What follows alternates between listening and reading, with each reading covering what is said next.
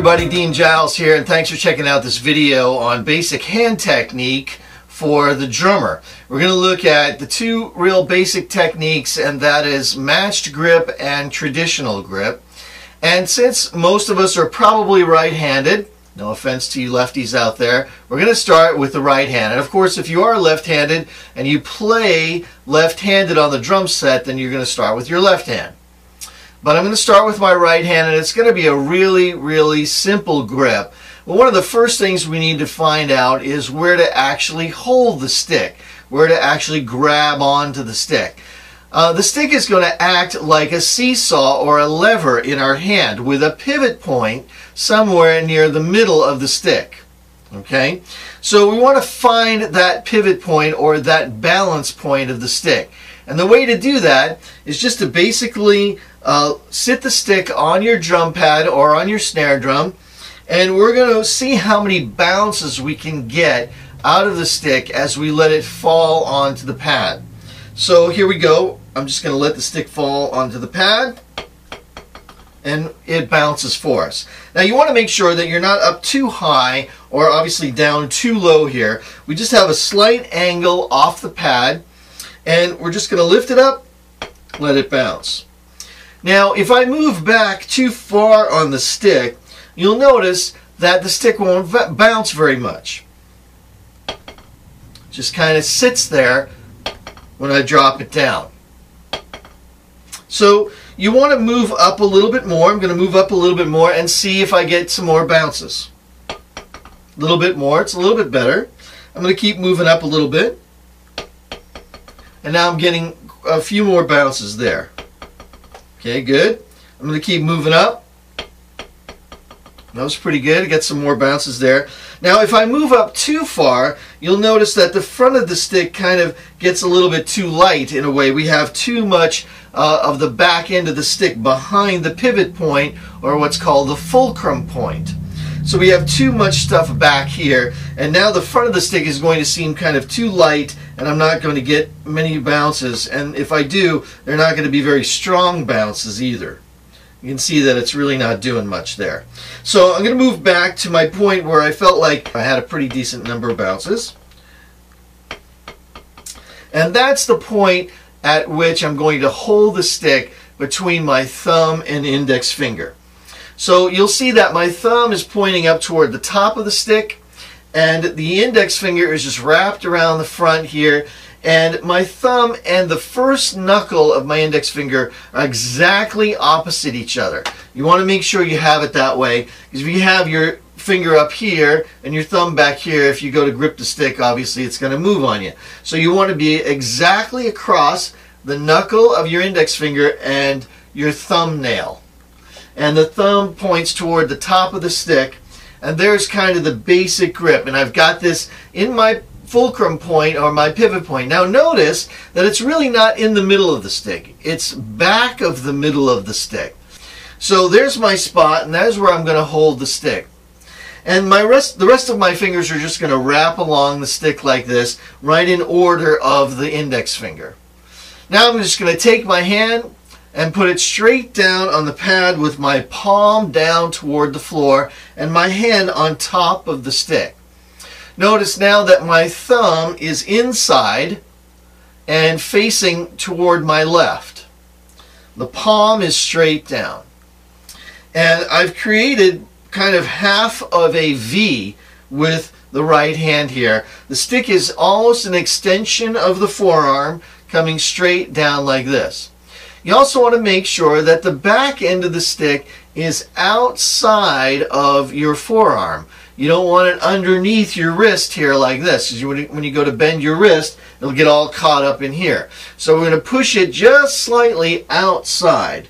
We really want the stick to be an extension of the forearm like this, but because of the fact that when we bend the wrist, it could get caught in here, we're just going to tuck it to the outside just enough so when we do bend the wrist, that stick is on the outside. Okay, make sure that the end of your stick is not inside in here. You want to make sure that it's outside. I'm going to grab my other stick here so that I can show you what matched grip is. And matched grip is basically both hands matched, or both hands holding the stick in the same way. So the right hand and the left hand holding the stick in the exact same way, and I'm making a V in the middle of the drum. Okay, so there you go. There's the basic matched grip. Traditional grip is a change in the left hand. And this was actually originally how the drumsticks were held, and that's why it's called traditional grip, because traditionally this is how the drummers held the sticks. And the left hand in this case, instead of being on top of the stick, was underneath the stick. And the stick was held really in the base of the thumb. Make sure you can see that in the video. In the base of the thumb this way. So my pivot point, instead of being between my index finger and thumb out here, away from my hand, is really kind of deep in to the base of the thumb, and this is my pivot point now here with the stick. Now notice that I'm keeping my hand and my forearm in a line. I'm not bending like this or out like that. This is nicely in a line just like that. And I'm going to almost have a right angle of my arm to the stick and into the pad. We're going to move it out just a little bit so that we can create that V, which is going to be the same. And now with my left hand, I'm going to put 2 fingers under the stick and then 2 fingers over. And really what happens is the stick ends up lying just above the nail of the 3rd finger, or what we'd call the ring finger.